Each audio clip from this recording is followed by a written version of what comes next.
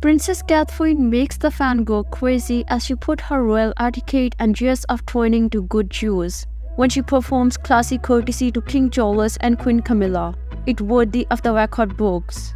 The Princess of Wales commanded attention in a spectacular red cape as the royals welcomed the South Korean president at their London hotel this morning.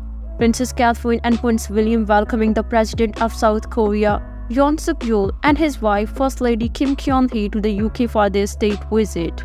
As is tradition, the foursome from their hotel to Whitehall to Horse Guards Parade in London, where they were introduced to King Charles and Queen Camilla and given a ceremonial welcome. Prince William led the way, guiding the president to shake hands with the monarch, and the prince bowed his head to greet King Charles and Queen Camilla, then made his way around them to take his spot.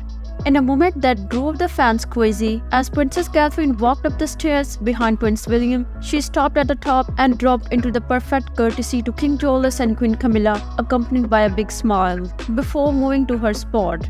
Royals always bow or courtesy to the monarch, but only once, the first time they see them that day. This suggests that upon arriving at Horse Guards Parade, it was the first time that today she had seen her father-in-law. Just as public citizens may opt to do when meeting a royal, it's common to see members of the family showing respect while greeting each other. Men traditionally bow their heads while women courtesies. Following Queen Elizabeth's death last year, her eldest son immediately acceded to the throne as His Majesty King Charles alongside his wife, Her Majesty Queen Camilla.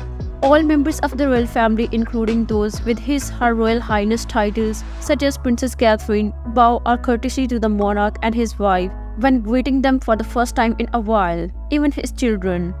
On Tuesday evening, the king and queen made a grand entrance at the South Korean state banquet, where the monarch referenced K-pop culture in his speech.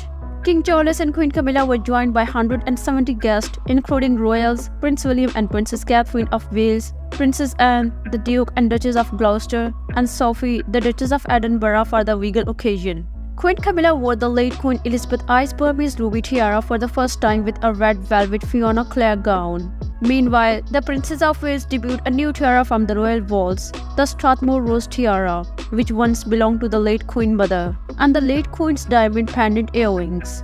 Catherine chose a white Jenny Beckham gown with gold embroidery for the banquet, accessorizing with a pair of matching armed gloves. She also displayed the Elizabeth II Royal Family Order and the Grand Cross Victorian Order sash and star. K-pop reality Blackpink were also in attendance. The band's four members, Jisoo, Lisa, Jennie, and Rose, were addressed in the king's speech before the dinner, where he commended them for using their platform to shine a light on environmental issues.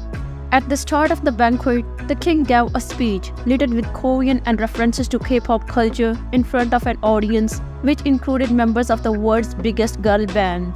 Speaking to more than 300 state banquet attendees, including singers Blackpink, he welcomed them with a smattering of Korean.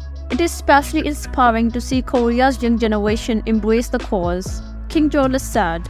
I applaud Jennie, Jisoo, Lisa, and Rose, better known collectively as Blackpink, for their role in bringing the message of environmental sustainability to a global audience, as ambassadors for the UK's presidency of COP26, and later as advocates for the UN Sustainable Development Goals.